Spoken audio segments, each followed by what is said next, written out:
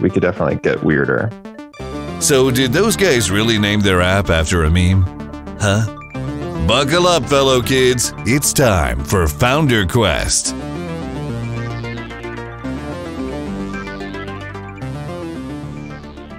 Last week I recorded a quick little message talking about why we weren't recording our podcast. That was in the middle of the Let's Encrypt SSL certificate fiasco that swept across the internet.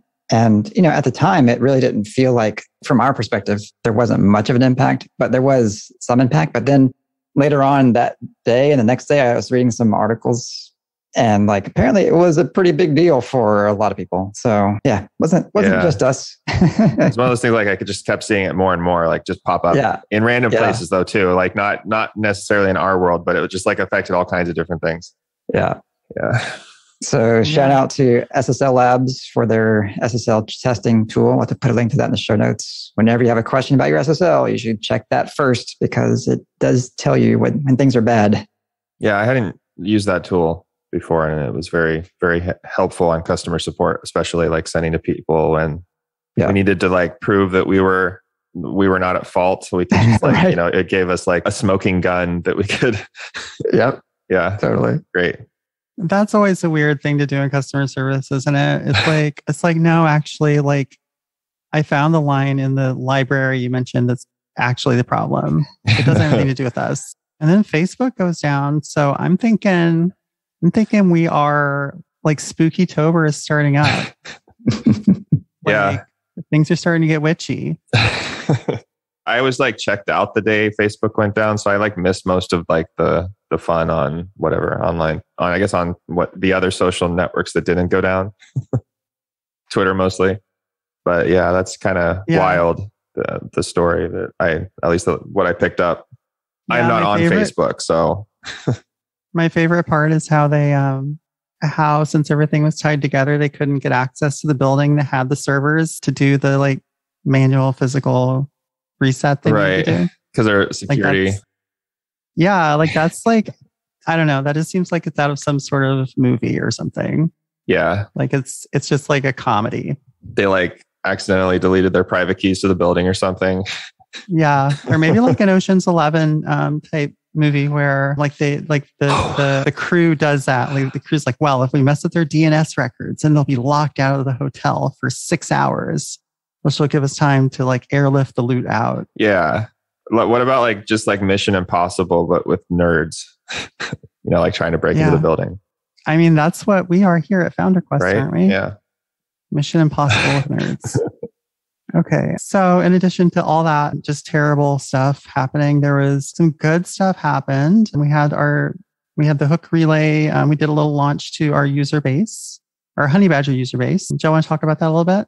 Yeah. Yeah. That was the day before the SSL problem. So was it? Okay. Maybe that's why I was the details. I was trying to remember what I did last week or whatever. And I was and then I remembered, I'm how did I forget about the hook relay launch? But yeah, maybe I spent the next day on support.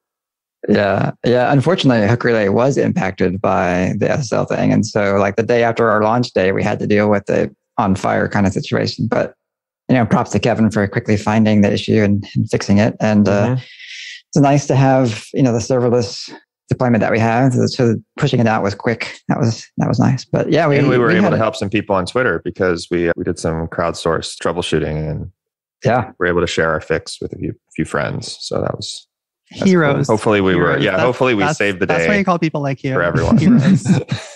So yeah, I think the launch went well. We had an email out to the Leveling Up mailing list and got a pretty good response rate on that. We had we put a banner up on the website and put a banner up on the app. Yeah. And those had some pretty good click-throughs as well. I was just looking at the stats from Fathom this morning, and it was a good share of traffic from those sources. So it's nice to see that people care enough to click through and see what we're working on. That's pretty cool. I felt pretty encouraged by just the level of engagement that we got from everything. The worst that could happen is you put out everything as just crickets. People signed up. We got some signups and we started. Feature request throughput has increased for sure on from almost zero to something. So, we got some feature requests coming in. That's all good. Oh yeah, I suppose we should mention what Hook Relay is and why people should be interested in it, since some people might want to know. Are you going to tell us, Star, what it is? Oh, I mean, I'm dying to find out. Sure. Well, I'm on the edge of my seat over here. There you go. I don't know. Hook Relay is an enterprise level blockchain analysis tool. No, it's not. Hook Relay lets you have webhooks that are as high quality as Stripe's webhooks, like very high quality, very fully featured, in just like a couple of minutes without much code or work. And in Honey Badger, we have a lot of webhooks that go out and stuff, and we use that for all of ours, I think, right? We do. Use it for some of them at least. And so that's what it is. Yeah, great for debugging. And in the past week, I've been doing a little side project that has inbound webhooks. And so since I don't have it launched yet, it's been handling my inbound webhooks for me and just storing them so I can go back and replay the payloads against my test instance. And there's a button in Hook Relay that I think Kevin added, which I'm totally in love with now. It's the copy as curl button.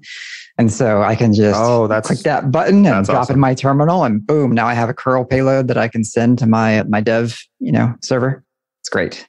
The thing you're working on, like you can just like go do other things and it'll collect your inbound webhooks, like just like you're Jeffrey Bezos or something. Like you could be on the beach doing whatever you want, and then just copy to curl.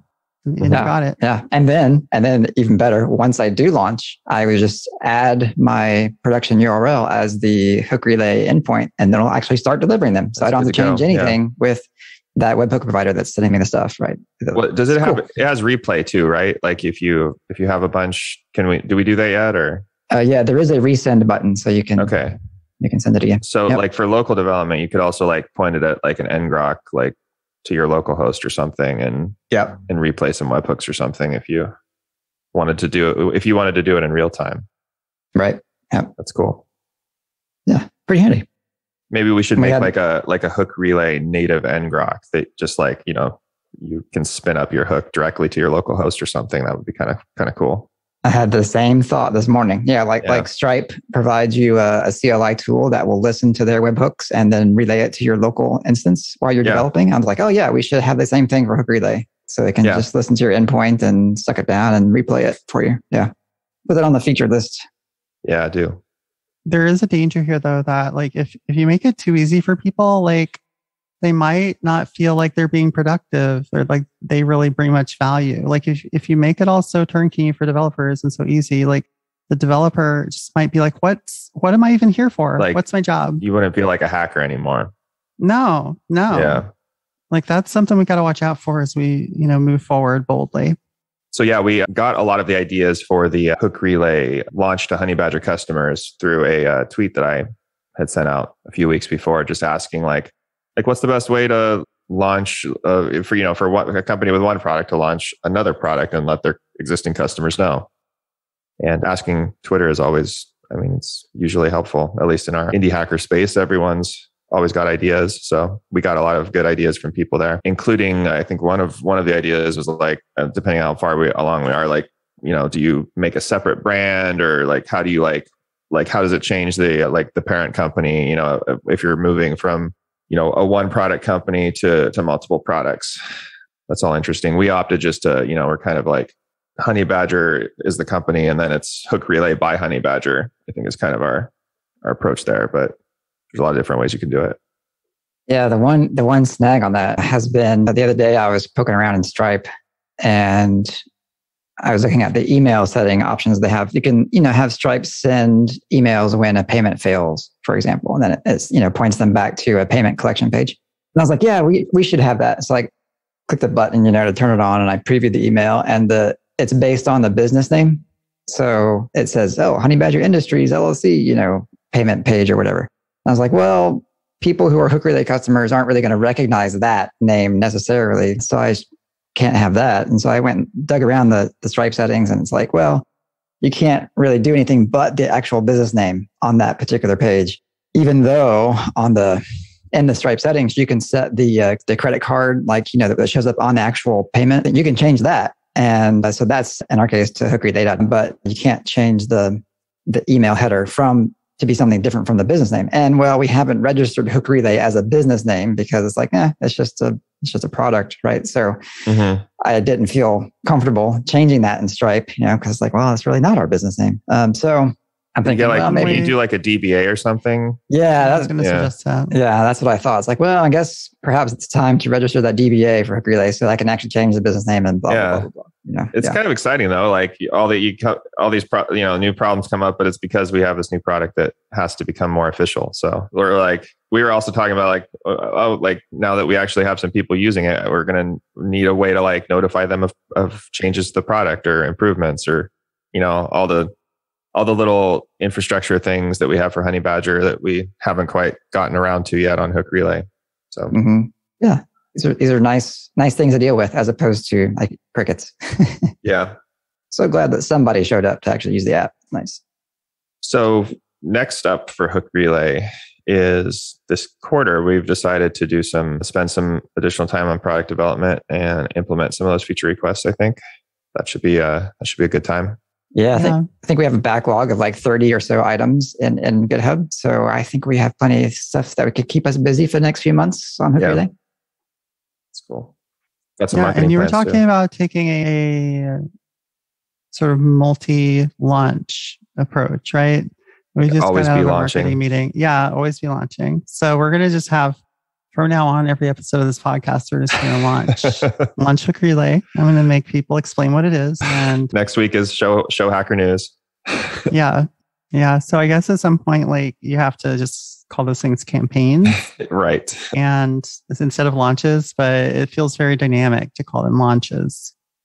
Yeah.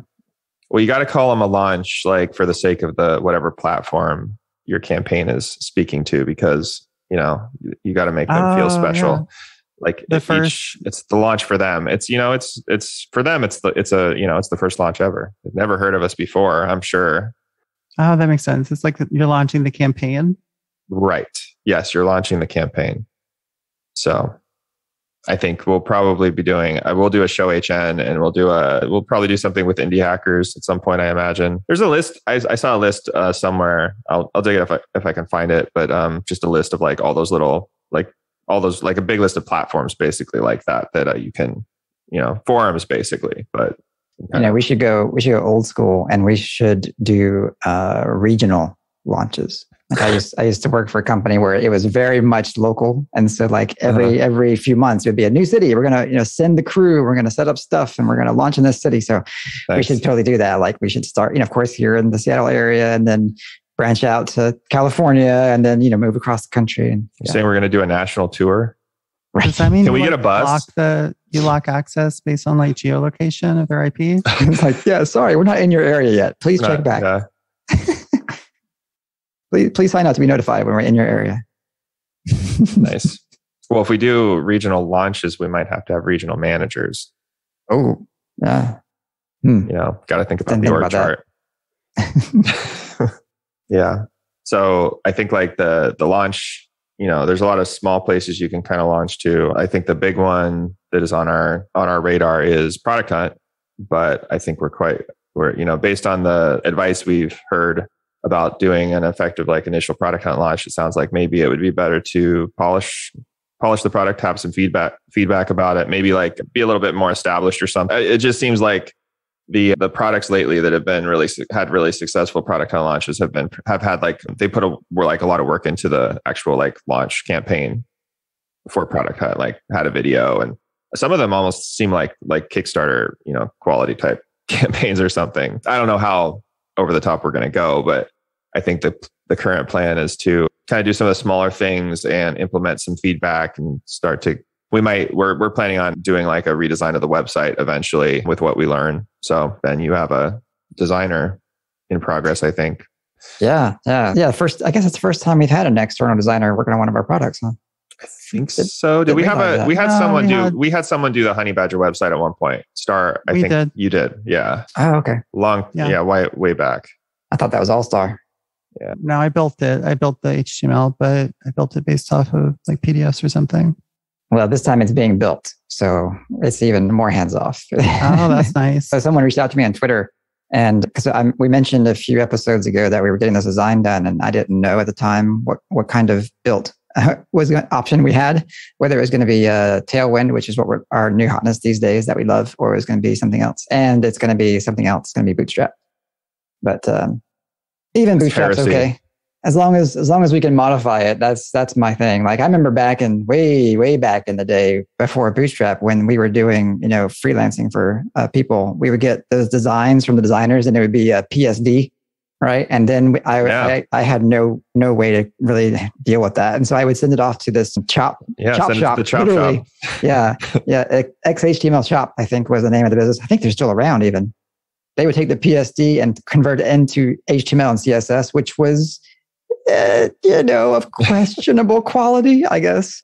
I mean, it worked, but it's like, ooh, it's ugly. Like, it's like, I don't ever want to touch that. And and being able to actually have like a designer give you HTML and CSS, and it's actually going to be structured like in a sane way because it's based on a framework like Bootstrap. Like that's awesome. It doesn't alternate like tabs and spaces. Those are the good old days. Yeah, all those designs. They just wanted to keep you on your toes, Josh. I remember. Yeah, I used to do. I didn't do. I wasn't a chop shop, but I used to implement my own Photoshop designs and HTML and stuff, and that was fun. Like getting all the pixel dimensions and in your overall Photoshop layout and piecing it all together. It's kind of like a puzzle. Like you're putting a puzzle together. Yeah. I mean, they called it a chop shop because they made big use of the slice tool in Photoshop. That's right. Yeah. Where you basically went in and, you couldn't do CSS borders or drop shadows or anything like that. I mean, I guess you could do borders, but not like nice. They didn't have rounded corners. They didn't have drop shadows, anything like that. And so you basically had to go and like tell Photoshop, like, okay, like, you could tell it to split up the image in these parts and then like make this middle sort of a place for you to put some HTML. So you could put stuff in the middle of your box. And then, I don't know, it was it was not the best. And so a lot of that bad HTML and CSS was, I imagine a lot of it was auto-generated. Yeah, there were even some tools just to like, that would, you kind of like draw your borders and stuff and, fill out, I don't know, like, fill out some stuff in the app, and then it just like generates the HTML page for you. And that was always like the worst, like the absolute worst thing you could go with. But I guess people's standards weren't as high in those days either, so you could get away with a lot. But yeah, we'll get to Product Hunt eventually. And yeah, I guess if you as a listener have a tip for us on how to get a good Product Hunt launch going, let us know. And also we will hopefully we're going to want to like bring in our networks to this, I think, eventually. So yeah, I hope that all of our listeners will help us when the time comes to have a good Product Hunt launch with lots of upvotes and, telling your friends and whatnot. And maybe we could even get one of our listeners who might be interested and have a particular talent for doing a Product Hunt promotion. Like we could even just hand that to someone and say, hey, go do that for us. Yeah. That would be kind of cool. That would be nice too, because then we wouldn't have to do it ourselves. Yeah, like a product consultant. Exactly. Yeah, exactly. There's got to be some out there. I mean, Product Hunt's been around long enough now. There's got to be specialists, right? Yeah. Well, isn't that kind of what Corey Haynes helped Derek with for Static Cow, right? Yeah. Yep. I'm sure Corey's really busy, so if someone wants to be like Corey and do that for us, that would be totally awesome. We just need a guru. I was surprised the other day. I signed up for the Product Hunt RSS feed. I put that in my newsreader, and I've seen product things on Twitter from time to time, and I click through and I look at stuff, but I never really followed it closely. I was surprised how many launches there are on Product Hunt every day. There's a lot there, so I think you really got to stand out in some way to be able to get some headspace, because there's just a lot of competition for things on Product Hunt.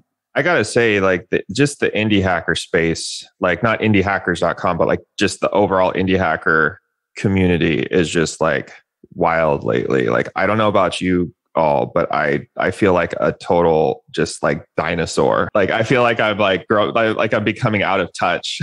So I probably need to pay a little more attention to like what the new or what the latest is. I think it's inevitable that you get out of touch, right? I don't want to be there yet. I'm not ready for it, Star. Oh, okay. Geriatric honey badger developers. Right. There we are. We're getting back out there. We did our AMA, our Indie Hackers AMA. Oh, that's right. Yeah. We'll have to do some AMAs for Hook Relay too. Like all that sort of stuff. I just like that. I love that. Like, it seems like the ecosystem is it's so much more developed than when we launched Honey Badger. There's so many more places to go, especially if you have a tool that appeals to like the, developer, I guess just developers. Mm-hmm. And yeah. And it feels like there's so many people in the community now who are, identify in that group. Like there were 3 conferences in the past 3 weeks or 4 weeks, right? There was 2 locals and then 1 in Europe. So that's just one indicator that there are a lot of people out there like us, definitely more than there were 10 years ago, who are enjoying this life of building things and selling them to people. It's nice. Yeah. Love awesome. It. We should talk about the Q1 2022 marketing campaign that we have in the works for Hook Relay, because I thought that was an interesting idea. I guess I'll just say it. The idea, I think this was, Ben, your idea, to basically we want to like try some marketing, like putting some dollars behind Hook Relay and see if we can actually generate some new customers that way. We already have like a marketing budget and like a bunch of, ongoing relationships and campaigns and stuff that we run for Honey Badger. So the idea was to basically just like have a swap. I think we're going to go with a quarter, not a month. Like just basically like try swapping out some of our advertisements for Honey Badger, which are typically like more like just kind of general awareness, brand style, like, keep us top of mind sort of advertisements, like we do a lot of podcast ads and that sort of newsletter sponsorships. So swap them out for a little while and just replace them with Hook Relay and, see how that goes. I guess the side benefit of that approach is that we get to see what happens when we stop putting money into Honey Badger advertising, which is always, like that's a good experiment in its own, like, so I'm interested to see how that turns out on both sides. Like, do we lose any momentum with Honey Badger? Do we gain a lot of, how much momentum do we gain with Hook Relay? Yeah, it feels like kind of like the pricing experiments that you're always nervous about doing because you don't know if you're going to like royally hose your business. And you won't. And in our case, you don't know for a while. You have to let it play for a few months before you find out, right? And so, so switching the marketing like that feels like one of those experiments. It's like, oh, this could be really bad, or it could be like there's no impact. And so it's like, oh, well, then maybe we reevaluate how we spend our marketing dollars for Honey Badger at that point. So yeah, I'm pretty excited, nervous and excited about trying that experiment. I'll make a prediction. I don't imagine it's going to have a huge impact on Honey Badger conversions and signups and all that. At least not if we do like a quarter. I'll kind of be surprised if we see any difference if we, as long as we resume it, just because like a lot of our advertising, we really don't have like clear, like clear objectives necessarily. It's more just like brand advertising, like, and we do see a lot of signups like of people coming to us because they heard about us on a podcast or they saw us in a newsletter, but it's not like click through. It's not like a pay per click or something, or like a click through this and you're going to convert and we're going to track that. So I think like it would be bad if we stopped advertising entirely for like a year or two because people forget about you. Like, I think that's why we do advertising for the most part at this point, is just like, so people remember that we're here. And so that's my prediction, is that I don't think we'll see a huge impact on Honey Badger, but I think that like, because no one knows about Hook Relay, it could potentially have a big impact for Hook Relay. Side note, just all of our listeners, you all should really, enable tracking on your browsers, disable your ad blocks, And that'll make life a lot easier for us. Because we'll be able to, track funnels a lot easier. Thank you. We can do real marketing on the internet. We're using Fathom on Hook Relay, and they're like the privacy first analytics tool that a lot of people use these days. And they're also indie hackers, and I don't know, maybe Twitter friends for some of us, but they're pretty cool. And they have a feature that you can set up like a custom like domain that like hosts their tracking script. So that, like because it's all like GDR and like privacy compliant, like by default. But even so, like if they're added to like a ad blocker or, like tracking prevention thing, you can host it on your own domain so that, you're guaranteed to have accurate results. Except for those people who are still using links as their browser. Right. If they're using, if they're browsing from their terminal, or if they have JavaScript disabled, I guess if your audience is like, if you're Richard Stallman, if your audience is Linux, is like Arch Linux users, track you're kind of out of luck. Like no matter what, just go put ads on Slashdot and call it a day. Yeah. Oh, Slashdot. That's a tragedy, isn't it? They really went downhill. You're still around though. Like one of the cockroaches of the internet. Slashdot is still there. Yeah, I don't know. I haven't looked at it in years, but back when I was posting my code to SourceForge, I was reading Slashdot every day. SourceForge. There you go. SourceForge is still there, isn't it? Bizarrely hard to use. Yeah, it's probably still there. I don't even know. Yeah. And 2 cows. Subversion instead of Git. We're just this is the Wayback episode. We're going back to there you go. PSDs and SVN and Slashdot. Every episode is kind of the Wayback episode at FounderQuest. That's how we roll. We're Wayback founders, so I mean our company name is now a vintage meme, so I guess we got to be Wayback. Yeah. We had a marketing meeting earlier, and Ben Finley, our marketing manager, was like looking at our SEO performance. And he's like we could improve our website if we optimize the 3 megabyte GIF on the homepage. I'm like, wait, we have like a GIF on the homepage, and then I remembered I have like this Easter egg that if you click like the resolve button in like the screenshot of Honeybadger on Honeybadger.io, you can go and do it, and you can see what happens. We'll make sure we leave it in, even if we optimize it. But yeah, that's how we roll. Is like we just like kill our search engine optimization because we had to have this Easter egg. That's awesome. The meme thing reminded me that I have an interview being published tomorrow, I believe, in SaaS Mag. I'll link that in the show notes. But had a great chat, and it was funny because we were talking about humor. And that's like one of our core values of Honeybadger, our business. And I was like, well, yeah, because we named our company after a meme, right? So you got to have fun in that kind of business, right? Mm-hmm. For sure. We should send out a leveling up email that just is designed to rickroll our customers. I don't know if they'd appreciate that. We should rename Hook Relay to Berries and Cream.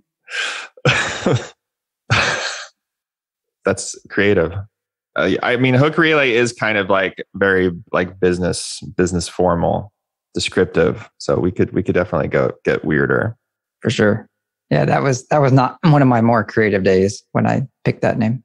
The other, the upside is that it actually tells people what it does. It is not just named after an animal. Joke on the internet. Yeah. Yeah. Yeah. Also, it has proper casing. Yeah, that's one of the things that's funny. I have this eye now for whenever we write anything, like we're doing any kind of copy or blog post or whatever, and if we ever reference GitHub without the capital H in it, I always catch it now because of how many people miscapitalize Honeybadger. I'm like, so I knowing how much that I catch that. I was like, I bet the GitHub people really appreciate it when people actually capitalize their name properly. And so, it sticks out to me all the time now. Just for the listeners, the proper capitalization is 1 capital at the front because it's 1 word. It's not 2 words. Bingo. 2 capital letters. 2 capitals, yeah. Because it's 2 GitLab. But I also now notice the companies that are like us, where they have opted for the lowercase in the second word as well. There's a few of those out there. remembering them off the top of my head, but they always stick out. I mean, I usually remember those now too if I'm familiar with them, or I know that I need to go check, and I always go and like check when I'm writing their name, at least usually. Like if you just want to like just set the world on fire, you can be Stripe and have your logo, your name of the logo, all lowercase, but then in your body text, capitalize it. Right. Like they just want to watch the world burn. This episode of FounderQuest has been brought to you by Hook Relay, Stripe quality webhooks in minutes.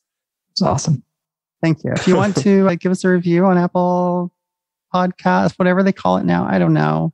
iTunes, they used to call it iTunes. Please do that. If you're interested in writing for our blog, we are, currently looking for Ruby, Python, PHP writers. Go to our blog at honeybadger.io/blog and look for the Write For Us page. And yeah. All right. So I will talk to you guys next week.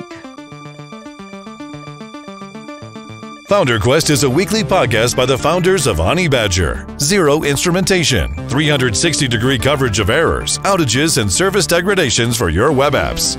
If you have a web app, you need it. Available at honeybadger.io. Want more from the founders? Go to FounderQuestPodcast.com. That's one word, where you can access our huge back catalog of episodes. FounderQuest is available on iTunes, Spotify, and other purveyors of fine podcasts.